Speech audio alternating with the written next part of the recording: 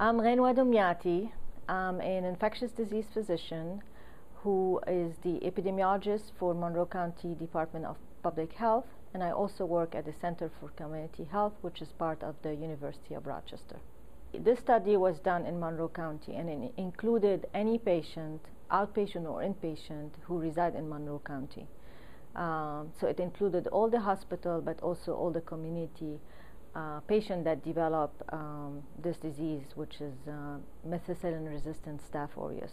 This study is done in conjunction with the CDC, the Center for Disease Control Emerging Infection Program. And this program focuses on many vaccine-related infections, but also emerging infections that are of public health importance.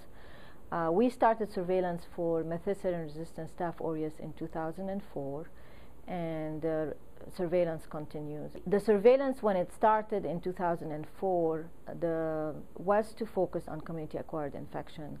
But what the surveillance showed is that the biggest burden of MRSA infection were really in healthcare, either in the hospital, in long-term care, or people who have been recently discharged from the hospital.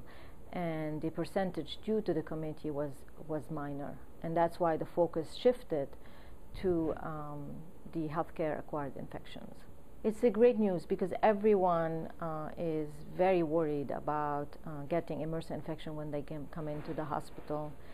And this shows that potentially all the hard work and the intervention are leading to a decrease in infection over several years. So what is leading to the decrease in the overall severe MRSA, or what we call invasive MRSA infection, is it's hard to know for sure, but there have been a lot of intervention at the hospital level to try to decrease hospital-acquired infection, which includes the insertion bundle, which have led to a significant decrease in the number of central line infections in the ICU. And I think secondarily this led to the decrease of MRSA invasive infection.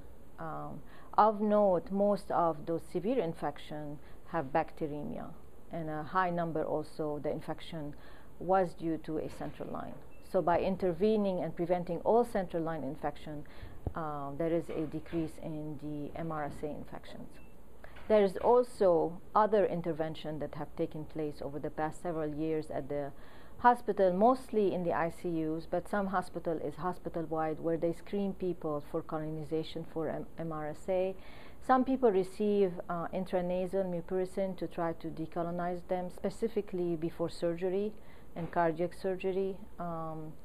So there's many interventions that have taken place, and it's very hard to know which one really have made the big difference. It's probably a combination of everything.